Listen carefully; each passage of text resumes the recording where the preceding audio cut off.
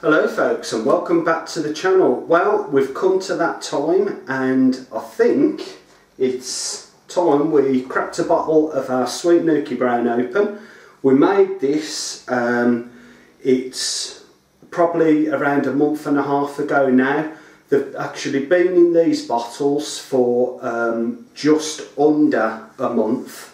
2 carbonation drops in each bottle. If you didn't watch our bottling video, that's up on the channel, so you can always flip back and watch those. I also did some labels.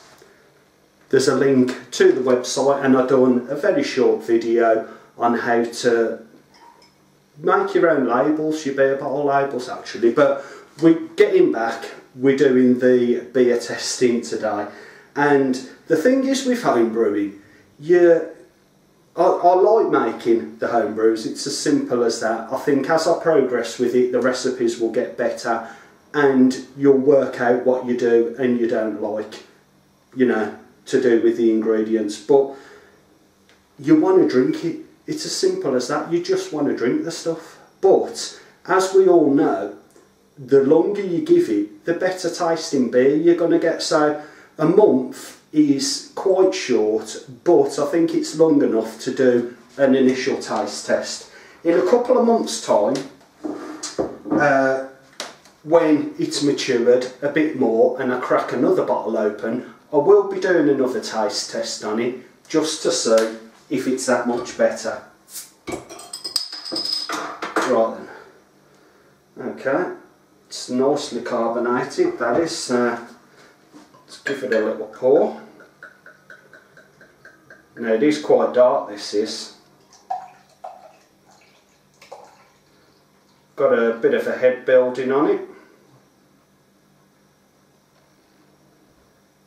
Now, if you think about it, this is a copy of basically Newcastle Brown Ale. I mean, look at that head. That has got a lovely head. It's beautiful. Hopefully it should keep. It is quite dark. I mean, I've got a bottle of Newcastle Brown Ale here, which I've also had chilling in the fridge. I would say that that is exactly the same colour. It's got to be. So the head's staying nice on it. Look at the bubbles on that glass. You can see all the way through the carbonation. You can see it flowing through it. Okay, let's go for a smell. And it smells very, very mild malt.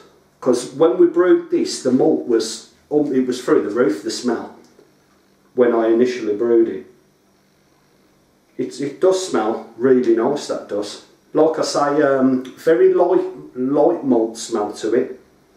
And it smells like a traditional brown ale to me, like a pub ale or a bottled ale. So let's give it a taste.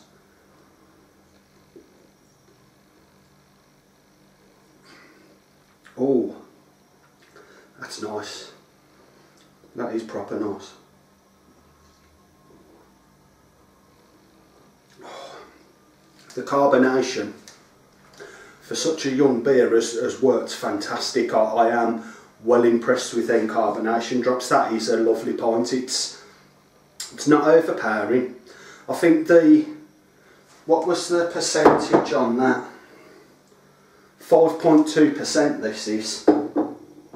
When we did the OG reading, that's what it come out at. And obviously the final gravity was 5.2. I mean, the head hasn't kept all that much. It's still got a tiny little bit, and it's a very, I'd say, creamy caramel type of head. I mean, you can't really see into the glass, but that is an absolutely beautiful pint. In a couple of months' time, that is going to be absolutely bang on, that is. Oh, cheers folks, that is nice. I'm well impressed with that. Obviously, it's our first home brew that I've ever done in my life.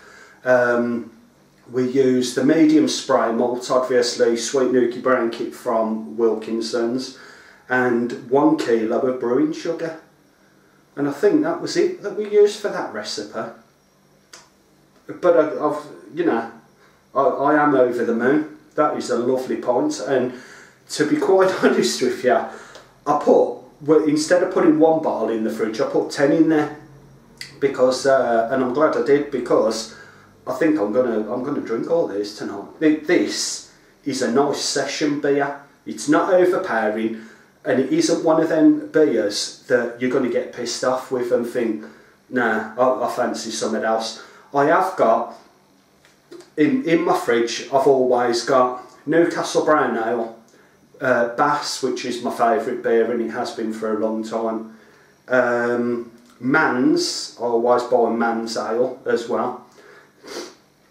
They're the beers you're guaranteed are always in my fridge. I used to drink a lot of Guinness as well, but I haven't brought Guinness for a long time. I am impressed with that. The head has stayed beautiful. I can still see the carbonation going through it, as well as bubbles sticking to the side of the glass. That is spectacular. I'm well impressed with that. Really impressed. I'm over the moon. That's lovely.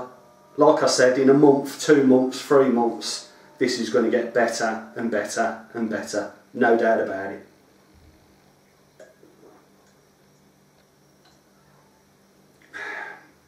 That is beautiful. I truly wish you could taste it. I'm so overjoyed. For the first time ever, just buying all that equipment and everything else that I've brought, it's paid off. That has paid off. But anyway, I'm going to stand here all day babbling on, saying how brilliant it is, etc, etc. But it's the truth. It truly is. If you haven't checked out my other videos, check them out, because it shows you from start to finish with this beer. There will be more videos on this beer, because I've got 30 bottles of it left, and there's, with the other stuff that I've brewed, there's no way I'll get through all of that anytime soon. I want to leave it to mature for a bit longer, but like I was saying, check out the other videos for the bottling, obviously, the brewing, the labelling. It's all there. Like I say, every week I'll be putting up a new video to do with home brewing.